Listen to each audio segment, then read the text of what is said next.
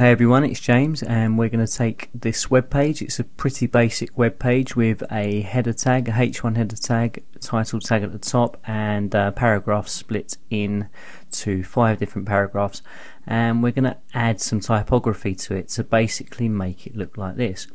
So we're going to add some drop caps, we're going to change the title around, and we're also going to center that title. We're going to make a block quote and turn that into a pull quote. And we're going to add a few other bits and pieces. We're going to split the text, and we're going to add a horizontal rule, and we're going to straighten all the text out as well so it's justified on either side.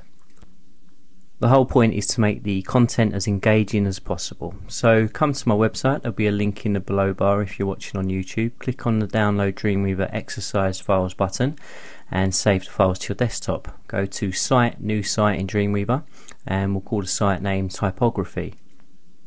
Now for some reason I put the folder in another folder called Typography, so what you're going to need to do is make sure it says Typography twice when you're defining the local root folder, and when you define the local images folder, just go inside of the Typography folder and then type in images, and that will define the local images folder as well. And inside that images folder you will find a background image and a foreground image, which should already be on the web page, the starting web page. So once you've got the site defined in Dreamweaver, just load up that starting files HTML web page and we'll get started.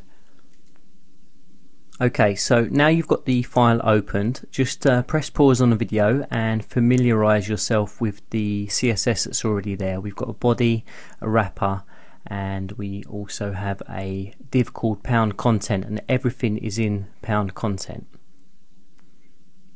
Now what we're going to do is preview it in Firefox just to see what we're going to work with, and you can see it's a pretty ordinary page. You've got the background image, the foreground image, 5 paragraphs and a H1 title.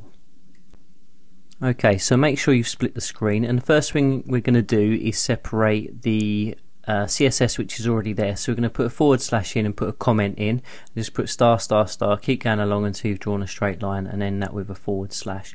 So we're going to go into the source code now, and if I just highlight the title tag, and you can see it in design view as well, we're going to make a selector for that. So we're going to change that, we're going to align the text into the center. So it's in a div called content, so we're going to type in pound content and space H1, open and close curly brackets, and we'll type in text dash align colon, and we'll align it to center, put a semicolon in the end, and then click in design view and you'll see it will change. Okay, the next thing we're going to do is we're going to change the color. So I'm going to type in color colon pound C60 and semicolon on the end. Okay, so we're going to change the font size now. So we're going to type in font dash size colon, and we're going to type in 1.8 ems and then that with a semicolon, and you see the titles drop down in size there, but when we change the font family it should jump back up in size. So I'm going to type in font dash family colon, and we're going to select Verdana, Geneva, Sans Serif, and as you see it's growing back in size, it's even bigger now. And we change the title because we want a contrasting font face for the title as opposed to the paragraphs. Now we're going to add a drop cap so we can make the W at the start of the paragraph really large. So we're going to type in dot drop cap, open and close curly brackets, and we're going to, the first selector we're going to put in is float colon left. So we're going to float it left. We're going to add a line height, line dash height colon 62 pixels, and we'll also add a font size, make it really large, 70 pixels. And we're going to set the padding to the right of 10 pixels, so it'll push the rest of the paragraph away by 10 pixels to the right. We'll also set it to the same color as the title tag, so that's pound C60. Okay, we'll highlight the W and we'll go down into the properties inspector, select the class, and we'll set it to drop cap, and you'll see that that's changed now. It's looking really good.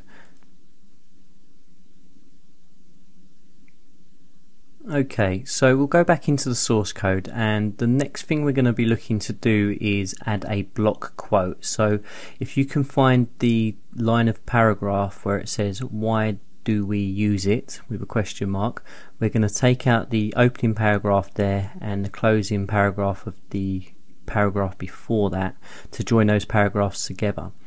Now where it says why do we use it, we're going to type in block quote, and then we're going to go to the end and add a block quote closing tag to where it says layout. Okay, so when you're ready, click on the refresh button or click inside design view. You'll see that it separates the block quote from the paragraphs, and we'll go back into the CSS now. And what we're going to do is we're going to adjust pound content. So we're going to type in pound content, and the block quote we want to target, which is inside of the div content. And the first thing we're going to do is set a font size, and the font size we're going to set is 20 pixels, and you'll see it grows inside once you press refresh. Now we're also going to set it to float to the right. Now it has floated, it's just that it doesn't know what width it needs to be, so it's just taking up the whole room there. So we're going to specify a width for it now, and the width we'll set is 220 pixels. And once you click refresh, you see that it appears over on the right, and the rest of the paragraph content below that has appeared up on the left. It's kind of like clearing an image to the right or to the left.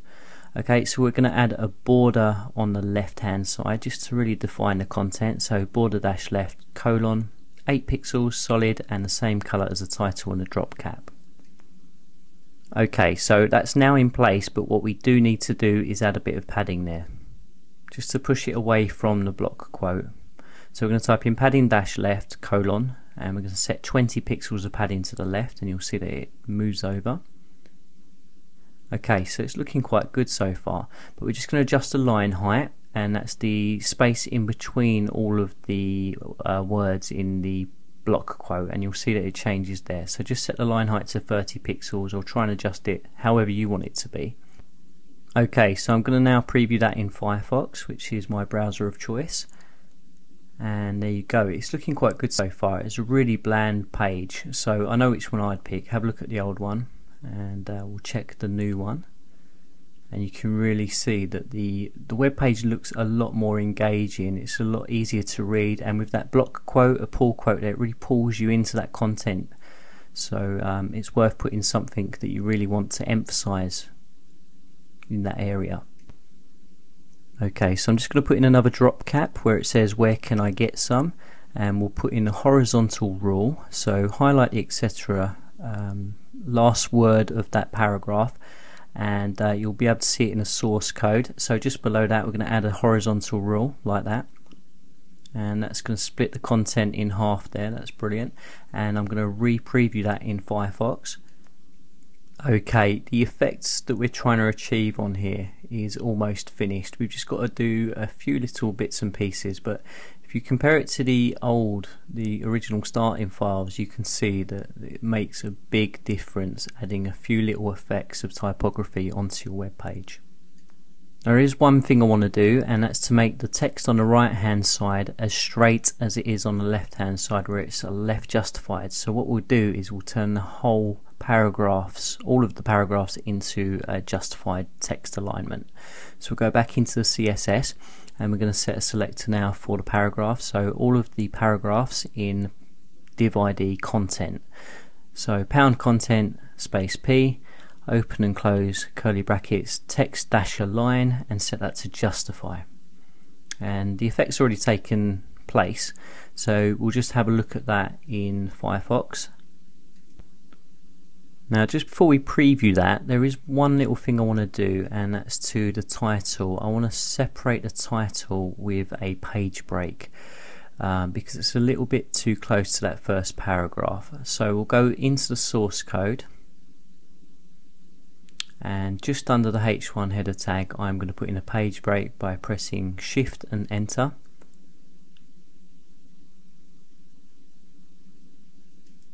Okay, so I'll preview that in Firefox one last time, and as you can see we've created two drop caps, we've created a block quote with some engaging content, we've changed the H1 header tag and changed the font out there, and we've made the rest of the paragraphs justified. So I hope you've enjoyed this tutorial. Please don't forget to rate, comment and subscribe if you're watching in YouTube, and I'll see you next time.